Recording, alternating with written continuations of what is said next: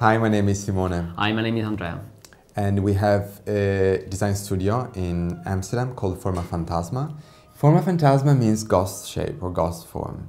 It is really a reference to the way we work, you know, that we don't start from sketching a form. So the form is almost a phantasma, a ghost, because it comes in at the end of a process.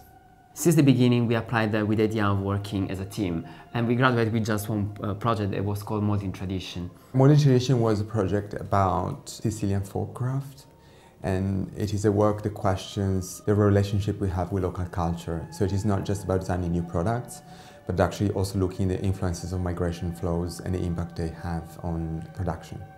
Our approach is very conceptual, and we are very interested in material investigations. So our method, it's organic because again it's fruit of two persons. I would say that of course there is always one that probably has the first idea or the first glimpse, but after it's just about, you know, like me and him discussing, collecting images, collecting inspiration. So it's always about, we don't have any rule, particularly rule in how we work together. I think it's literally organic. Yeah. It's like a plant. So you always have a seed, which is the idea, and then it starts to grow. And when something grows, it opens up in different ways. And then we collaborate with people, we do research. Then we also work directly in the studio with materials. And then all these informations which are in the beginning opening up, suddenly, because we are the one at the end taking the decision, we are filtering this, and then it goes back to one core, which is the outcome.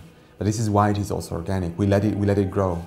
The Love Project was something that we started a few years ago as investigation, but well, let's say that we finalized in the last year and a half. Most of all because it's a kind of really expensive research to work with. We have been always fascinated by the volcano. I come from Sicily, where the Etna volcano is really a big presence in the island. And every time this really great volcano erupts, like you see debris everywhere, like they are in your house, in your bed, yeah, in your hair, everywhere. So we always have liked that material because it's something that, once you can predict, and you can really easily find it everywhere. A lot of our work is really about starting from also very naive observations, but we truly believe that naivety is actually a great starting point actually to design. A lot of the time, the past is often seen as a source of inspiration visually, but that's not only the point. There's actually important knowledge back then. Sometimes because we discard things, we think they're not useful anymore. But that's a very narrow-minded idea. I think it comes from the fact that we learn that evolution in nature works in a certain way. So, we cannot go back to the past in nature. We cannot have the dinosaurs back, to make it very clear. But, the man-made technique, and which everything has been made by a human, that can always be revisited because we know how to do that.